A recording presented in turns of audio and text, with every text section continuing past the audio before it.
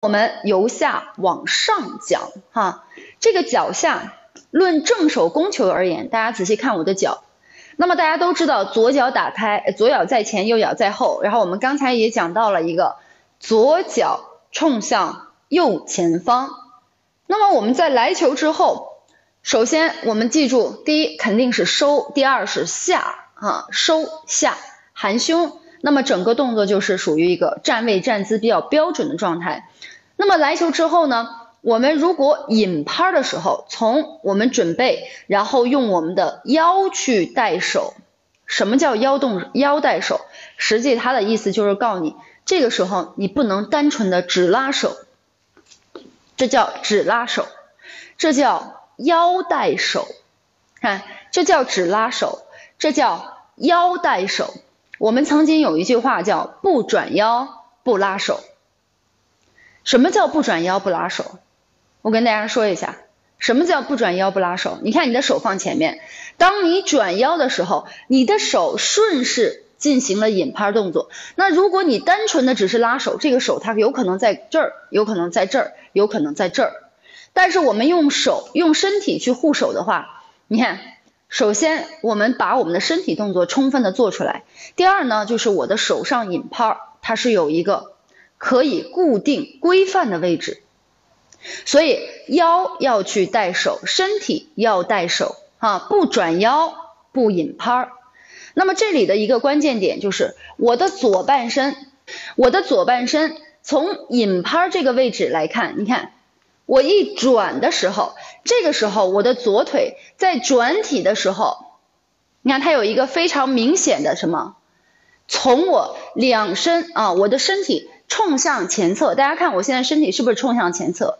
那么我要准备打正手攻球的话，我来球以后，我的左半身，我的左脚，大家仔细看我的腿，还有我的脚啊，一定要看这个左脚它有一个转，那么为什么乒乓球，我不知道大家的鞋底有没有被磨坏过哈？就是我的那个鞋底啊，我这有一双鞋，我跟大家来形容一下。大家这个鞋底，我不知道大家磨坏过没？就是很多乒乓球的鞋底这个位置是很容易磨坏的，就是前脚掌的内侧的这个位置是非常容易磨坏的。它是怎么磨坏的？它是你看转动磨坏的，发力而磨坏的。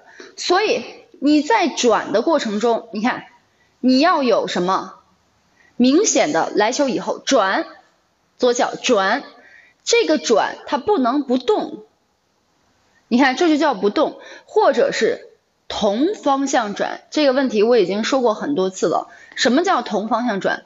不动肯定是不对的。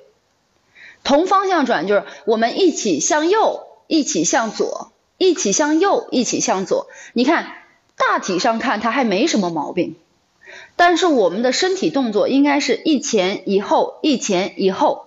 好，你看前后前后，它的左右之间是需要平衡的，而不能一起左右的身体一起向后，一起向前。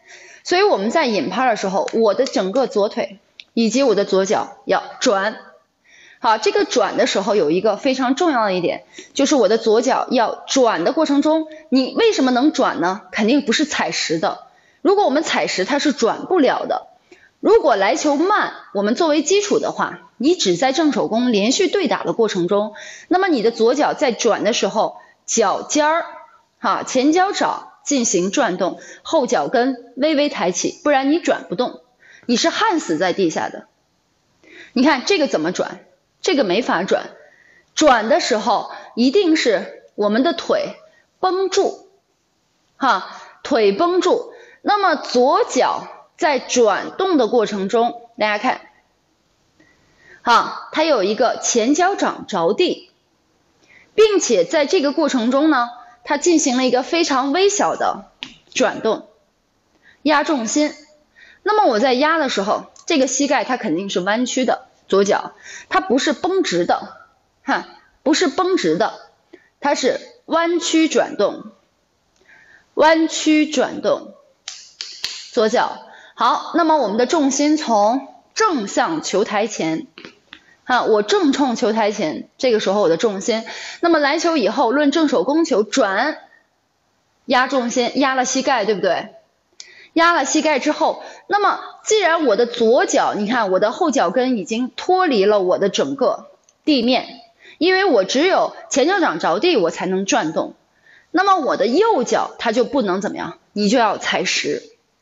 因为这个时候你的引拍重心应该是稳定的，如果你引拍的时候你往后仰，或者是你都在晃，这个时候你会发现你的击球是不稳定的。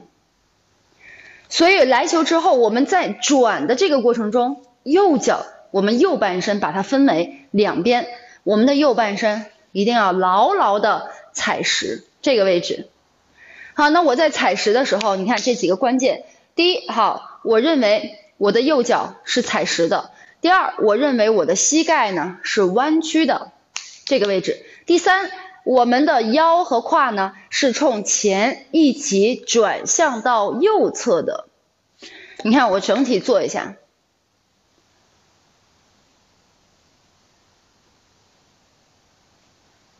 好，那么我们打球快就是一啊，只是我慢一点，让大家能看得清楚一点。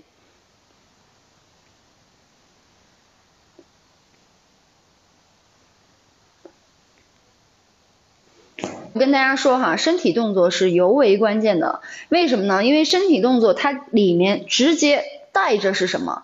直接带的是我们整个的身体协调用力和发力。所以我们的关键点就是我们在每一个来球之后的身体的协调用力。但大家仔细看一下，注意看啊，这个时候我的人和我的肩，大家注意看，我在转动发力，这个时候论正手攻球和反手攻球而言，我的肩是没有变化的，我的右肩始终是低于我的左肩。你看，引拍出球，引拍出球。好，那这个环节里，我们上肢容易出现什么问题？转的时候好好的，出球的时候向上了，出球的时候向左了，看到没？哪儿出的问题？这儿出的问题。好，所以我们从引拍到出球的时候，你的上半身这个位置它一定要保证稳定，不能这样上下起伏尤其紧的时候会越打越高，越打越高的话，就会造成我们打球紧张，非常紧张的状态。所以我们从引拍到出球的时候，右肩一定要沉下来。